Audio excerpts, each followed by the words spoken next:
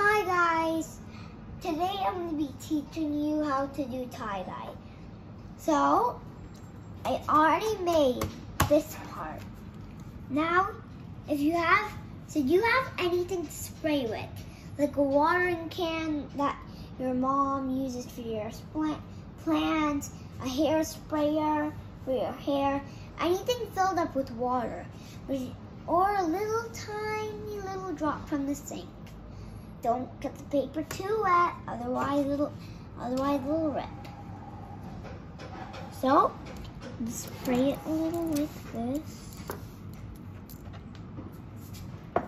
Then, just wait for some seconds or minutes. It might dry off. And just wait for it to dry out, then it will become tie-dye. So you see it's starting to tie-dye, right? So this way. The middle it's mixing up the colors.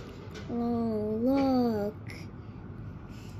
The turquoise, the blue and the orange are making.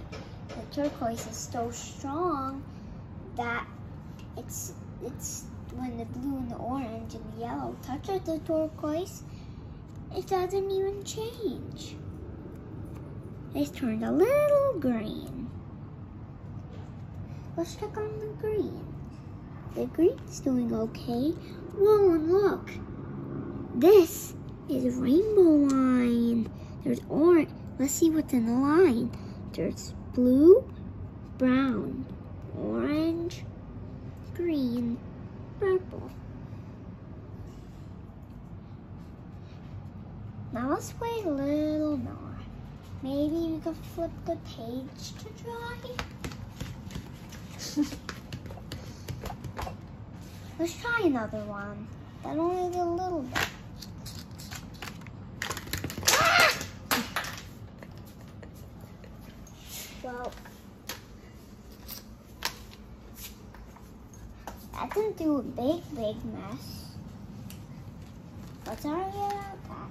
But here is the tie-dye.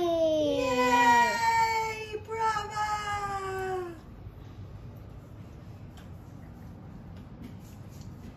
Bye-bye. Oh, and give that back, doggy. Why did you steal my last nail polish, Grandma?